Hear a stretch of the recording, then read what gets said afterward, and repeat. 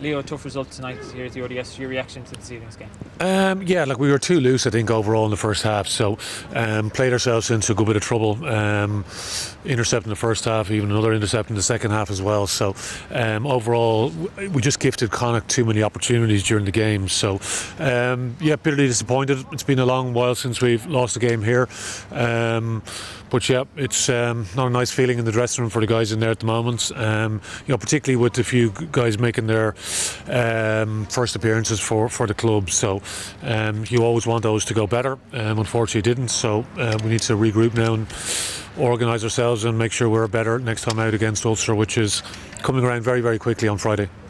Exactly, a quick turnaround to that Ulster game, which is increased in importance now, if that was possible.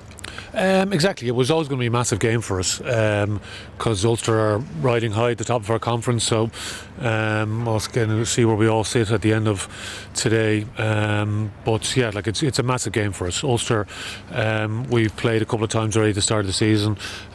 So yeah, they have a lot of Leinster guys up there as well. You could see, I guess, the motivation of some of those Connacht guys.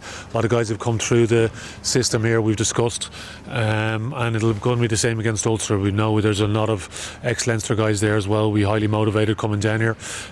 So for us, yeah, we need to be a hell of a lot better. So good challenge for us, probably what we need. And yeah, certainly focus the mind. To take a positive from this evening, you mentioned there are 3 players making their debut.